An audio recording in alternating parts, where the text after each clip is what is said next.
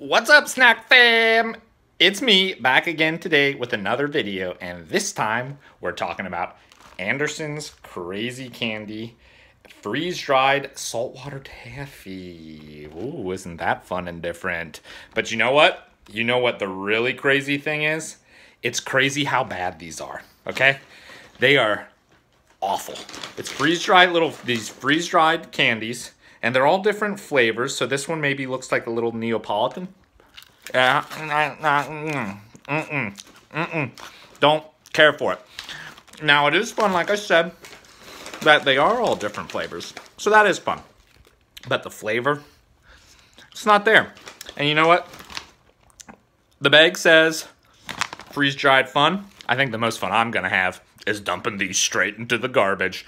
Anyway, let me know some of the grossest candies you've ever had. Remember to like and subscribe. I'll see you guys tomorrow.